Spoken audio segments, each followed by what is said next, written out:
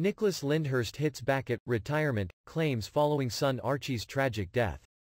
Nicholas Lyndhurst has denied that he is retiring following the tragic death of his son Archie. The much-loved Only Fools and Horses star sadly lost his 19-year-old son to a brain hemorrhage in September 2020.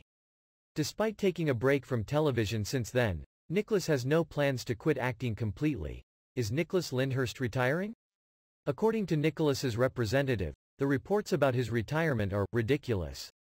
They told Metro, "It is complete nonsense that Nicholas Lyndhurst is retired or retiring. Of course he and his wife are devastated by the sudden loss of their young son, but Mr. Lyndhurst will continue his career with any parts and scripts that attract him." The representative added that Nicholas continues to constantly receive offers.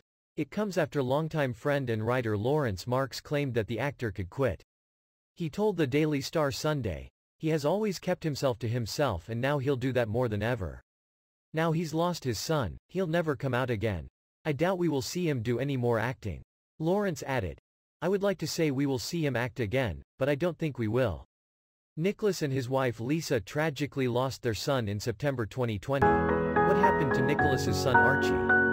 Archie died in his sleep after a brain hemorrhage. He was just 19 at the time of his death. The teen starred in So Awkward and also appeared as a young Jack Whitehall in BBC's Bad Education. In October last year, Lisa paid a touching tribute to Archie as they marked the first anniversary of his death.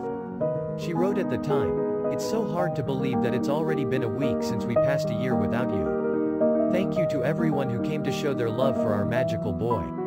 Your friendship and kindness is beyond amazing and incredibly appreciated. To have to live without you is the biggest test of endurance we will ever face.